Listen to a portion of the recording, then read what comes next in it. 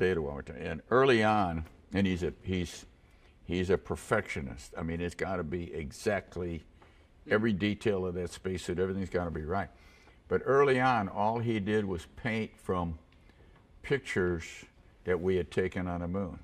And then later on, and after he'd done it a few years, he took a little artistic license and created what might have been, and had a picture of Pete Conrad and Dick Gordon and himself on the surface of the moon. Well, the three of them were never on the surface of the moon, but that's an all-Navy crew, and so he did that, and he's just there's nothing he can't paint, and it just gets better and better all the time.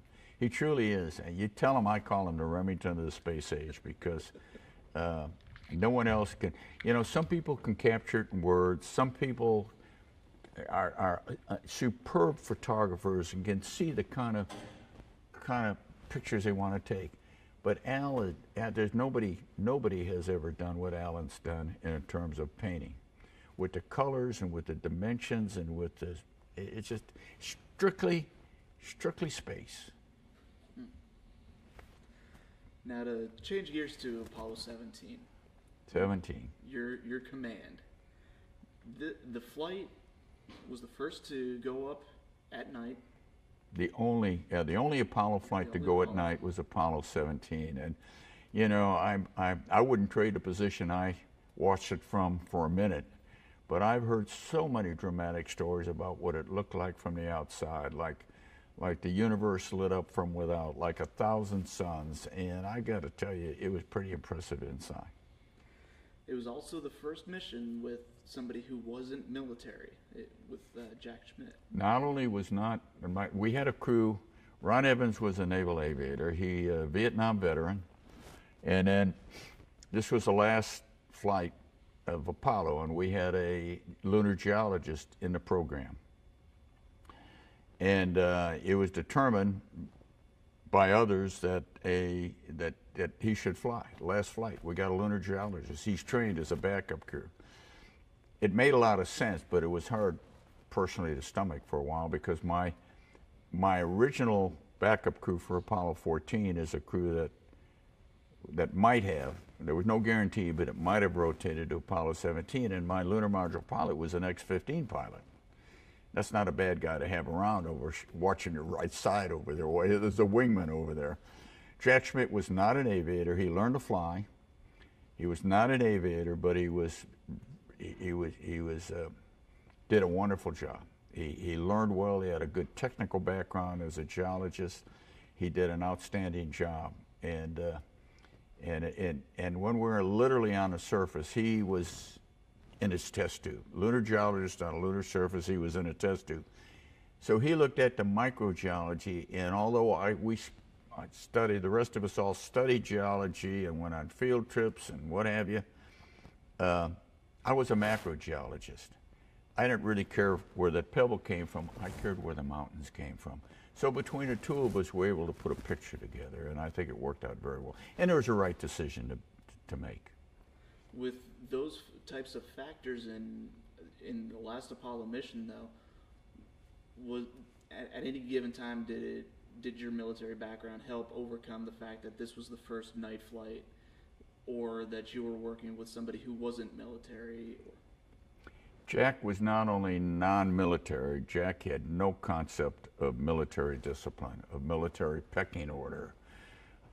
It took a while for Jack to understand that I was commander of the crew, that you just didn't go to somebody's boss up there and tell them you didn't like what's going on, or you wanted to change things, to go to a different landing site. You come to me and we talk about it, and that's the way it was. That's the way, and all of our flights, we were all military aviators, and that's the way it worked. The commander of the crew was the commander of the crew. He was the captain of the ship. And Jack didn't understand that for a long time. But we finally got that squared away, and as I say, from that point on, it all worked very, very well. Now, when you were actually on Taurus Littrow and with the lunar rover. Well, let me back up. Let me back up to Jack Schmitt being in the right seat. I'm one of those guys that likes to be in control. I want to be in control of my own destiny.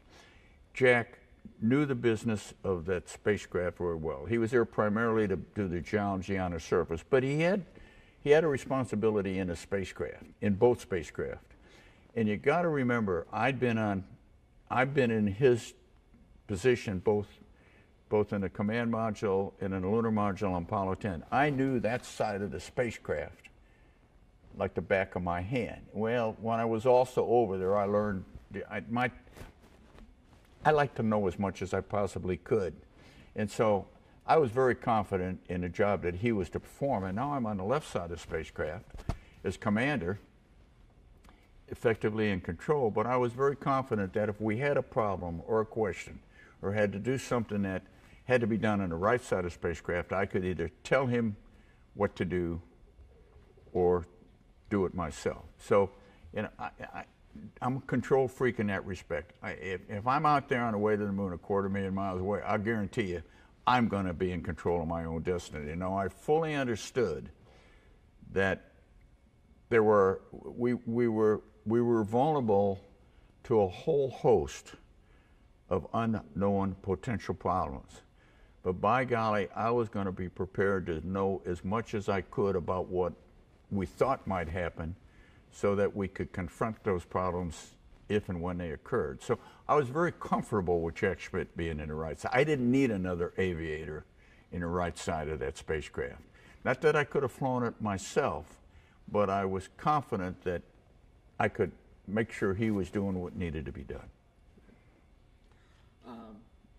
But the lunar rover, and I would imagine that you probably understand where I'm about to go with this, but you had a problem with the fender, and the fender had broke off, and the technique that you used to fix it, was that similar to something that you might see on the flight deck, where you just might need a little spit and glue?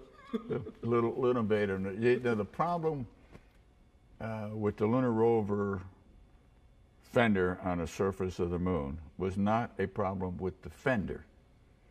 It was a problem with the commander, with me. Because I had, the lunar rover basically had to be unfolded and assembled on the surface of the moon. And we had telescoping plastic fenders. Everything was light, weight was important. So everything was as light as possibly could. The wheels were just woven piano wire is what it was.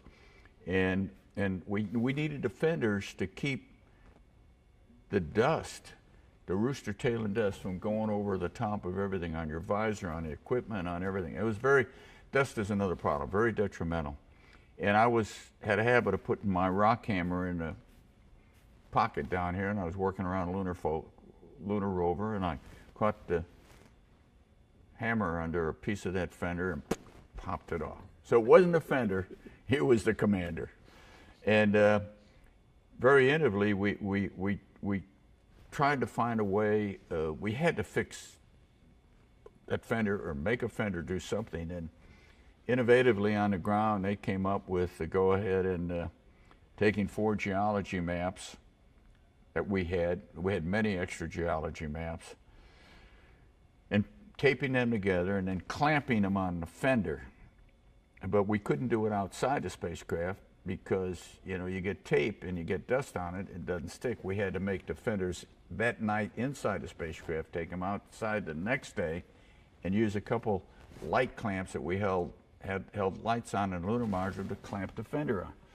And the unique thing about that little fix is the tape happened to be duct tape. You know, never leave home without duct tape, even when you go to the moon. But it was an innovative thing. When you have an emergency, when you have a problem, you got something to be fixed, and you can't call roadside assistance at that point in time, you come up with a fix. Now, it might take you, you might have to take that bird down to the hangar deck for a few hours and recycle it and put it on the next launch. But if it's that kind of problem, you can come up with a fix. If you can come up with something innovative to solve the problem at hand, because you need to get the job done. You need to get that aircraft off the ship. It's amazing how innovative human beings can be when they really put their mind to it. Now, is there any amount of training or just really anything at all that can prepare you for space and being on the moon and being just thousands and thousands of miles? You know, you never could train for the entire mission. You could never train for the emotion of that 14 minutes of descending on the surface of the moon. I mean, in a simulator, you know, if you made a mistake, if you ran into a problem you couldn't handle, if you were going to spin, crash, and burn, you hit the freeze button, you go out, talk to the folks, have a cup of coffee, and say, well, I could have done it this way, I could have done it that way. There is nothing that can prepare you for the real world until you're in the real world. Well, there's a lot of things that can prepare it for you. It's your commitment. You want to know everything you can. You want to be as prepared as you can. You want to be as determined. And I've always said, I didn't go to the moon not to come home. That was not my plan. I knew that the possibilities were there, but so when I was coming down, for instance, coming down on the descent itself to the surface of the moon, very dynamic, noisy, people are talking to you, vibration, lots going on. You're coming down on your back. You really don't see the moon until you start down from 50,000 feet, and you really don't pitch over. And you're flying a vehicle for the most part, and you pitch over at 7,000 feet, and we landed in a valley that was surrounded by mountains on three sides, higher than the Grand Canyon is deep. And all of a sudden, man, you are down among them. And the ground's telling you things, your partner's giving you numbers, and you're looking out the window, and you're flying needles, and watching what the radar is telling you. You get down to about 200 feet, and you get to what we call the dead man's curve. You're going to land one way. If the descent engine quits, you're going to land, because you don't have time to separate the two vehicles, fire the ascent engine, and get out of there. You got to come down fast enough so you don't run out of fuel.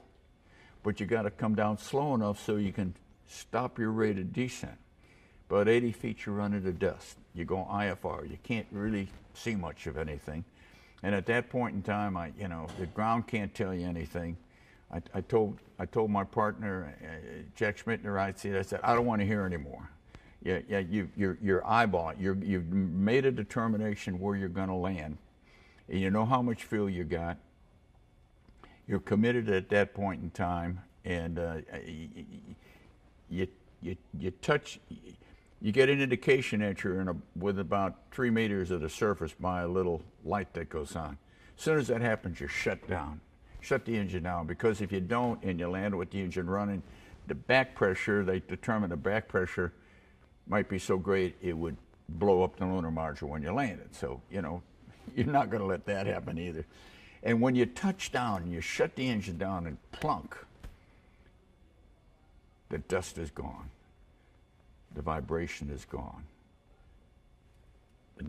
The noise is gone. Nobody's talking. And all of a sudden you realize, for what could have been 10 seconds or 10 minutes, I don't know, that you are now seeing what has never been seen with human eyes before. You are now where no human beings have ever been in the history of mankind ever before.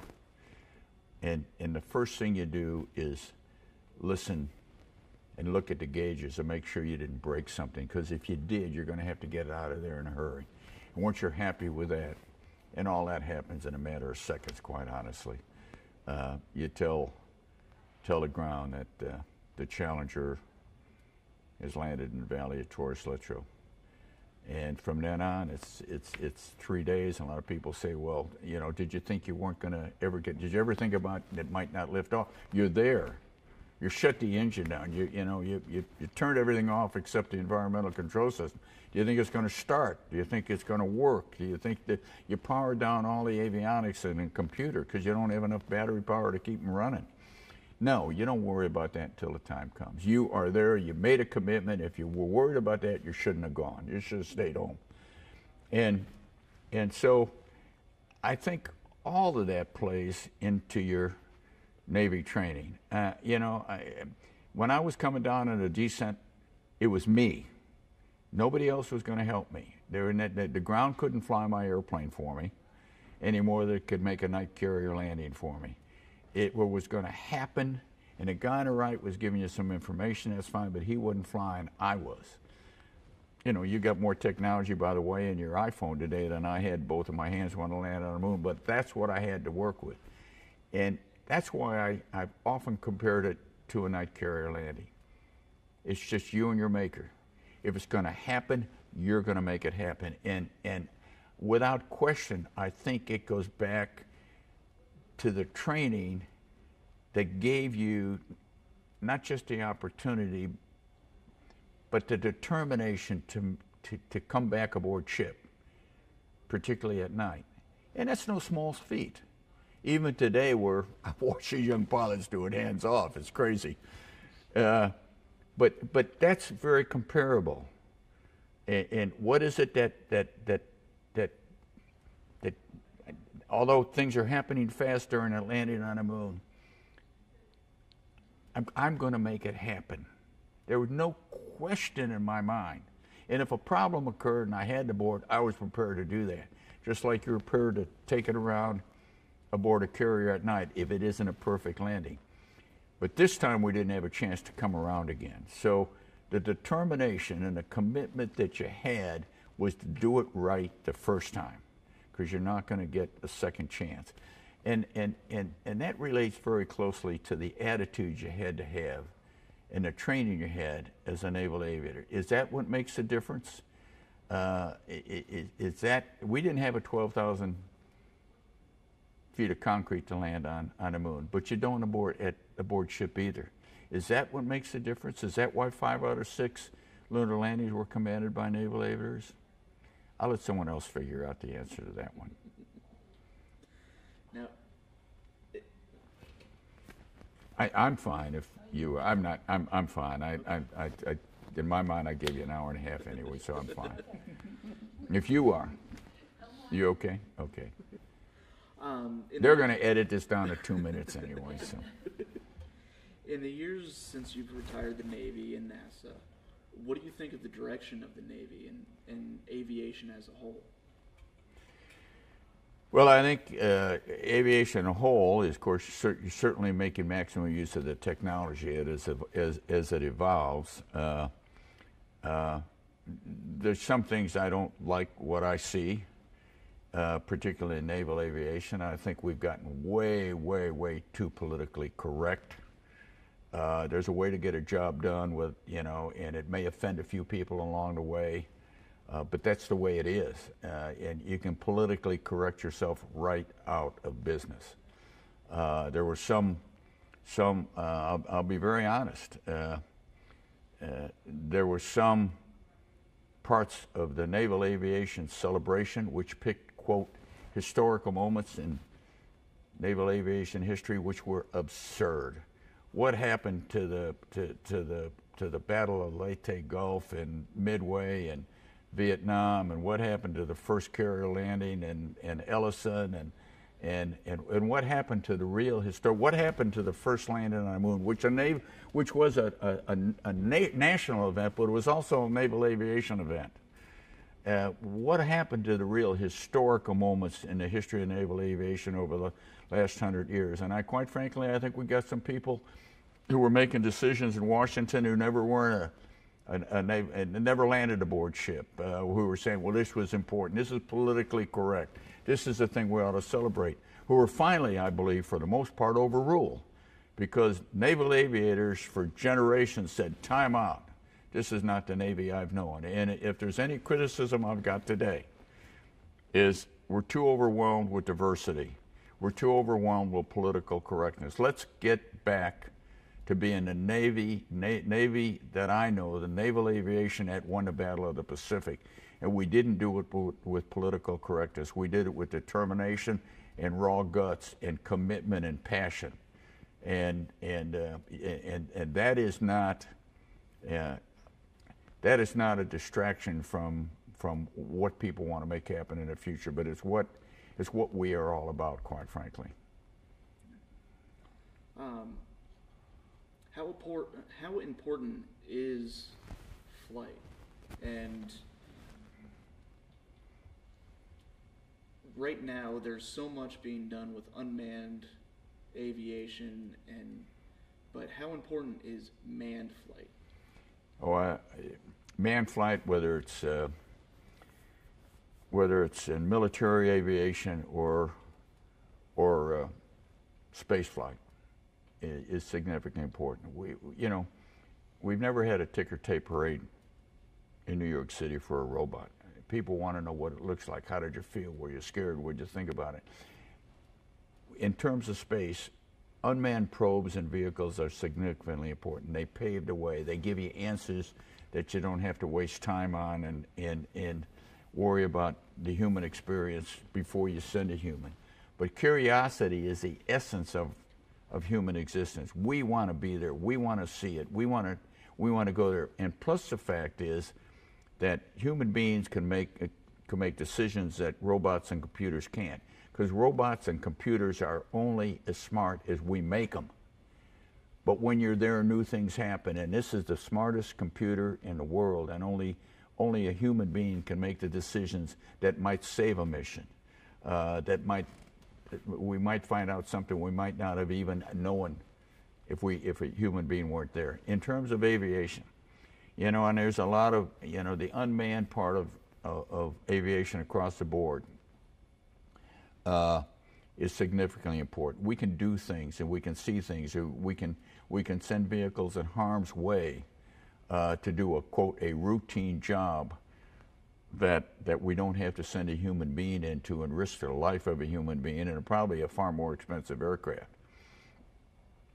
But they too are only pathfinders. They too are only paving a way. And we're going to have, if you can come aboard, if you can land, and we probably could, if you can land it, or the Russians did it with their shuttle. They landed it without a human being in it. We can, you can dock unmanned in space, mechanically or electronically, without a human being in it. We can now come aboard ship hands-free, which is a phenomenal piece of technology. And we'll have unmanned vehicles launching and landing aboard ships, and they will definitely serve a purpose. But I don't think we will ever quite be ready to replace the human beings. It wasn't good enough for Lewis and Clark to send an empty canoe up the Missouri River, okay? That's my answer to your question. Is there any message that you'd like to give young sailors or aviators? Yeah, lessons I learned without knowing it, I think for the most part from my dad.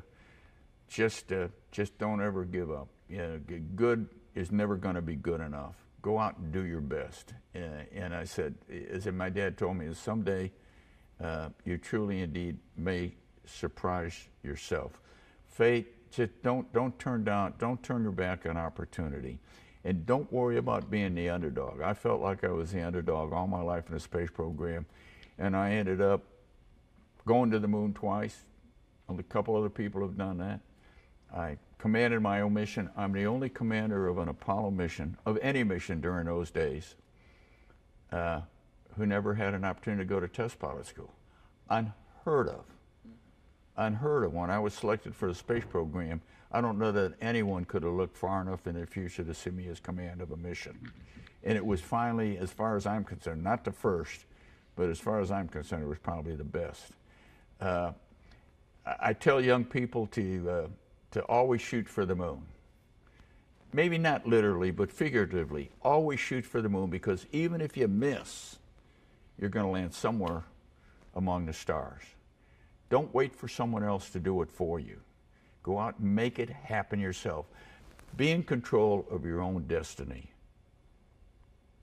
And have faith in a lot of people who are helping you to accomplish your dreams.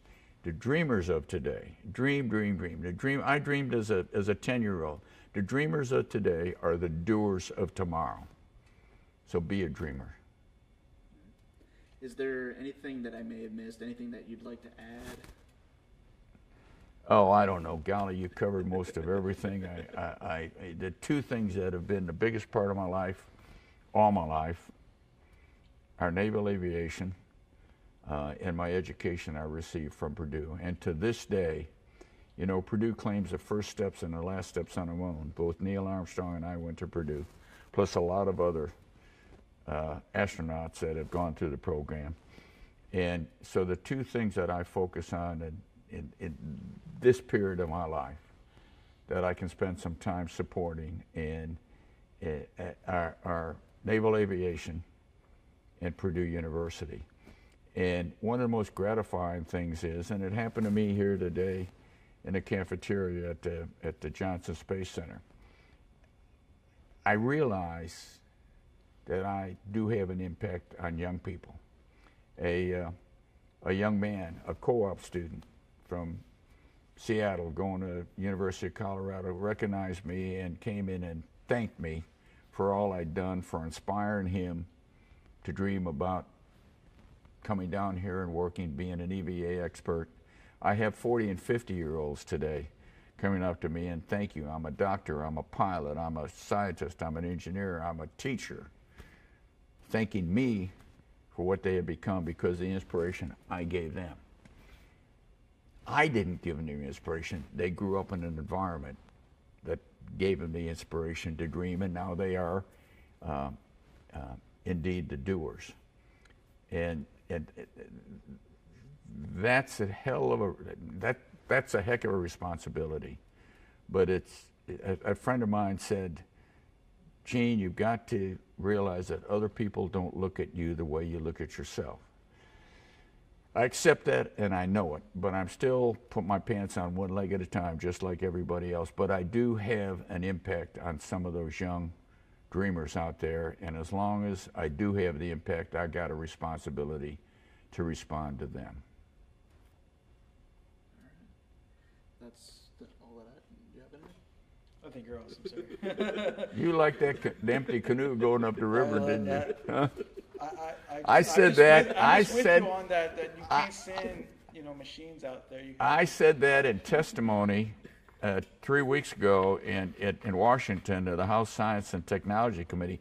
I used that same example about Lewis and Clark sending an empty canoe up the river. I expanded on it a little bit. And I've had some, and it just came off the top of my head, but I got some positive response, and you just gave me some positive response too. Pretty good example, yeah. right?